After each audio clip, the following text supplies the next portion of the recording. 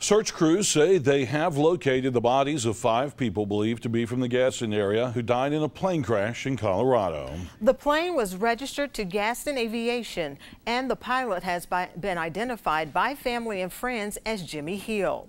Hill owned Gadsden Tool and Airport Cafe in Rainbow City. Also believed to be on board the plane when it crashed were Katrina Barksdale and her young sons, Kobe and Xander, along with another family member, Seth McDuffie.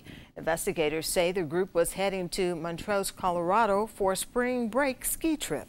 Authorities in Ouray County, Colorado say the small plane went down in a reservoir at Ridgeway State Park Saturday afternoon. Investigators say it crashed in water that's anywhere from 60 to 90 feet deep. One of those who witnessed the crash talks about what he saw and heard.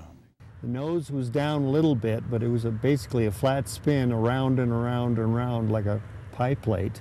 Okay. And then we saw it disappear out of sight, and everybody was gasping, and we just heard the noise of it going around, and then there was a big whop. Dive teams used remote underwater cameras today to locate the wreckage and the bodies, but authorities say they cannot recover and officially identify the bodies until the wreckage is removed. And a specialized aviation salvage team will arrive in Colorado to begin that process on Wednesday.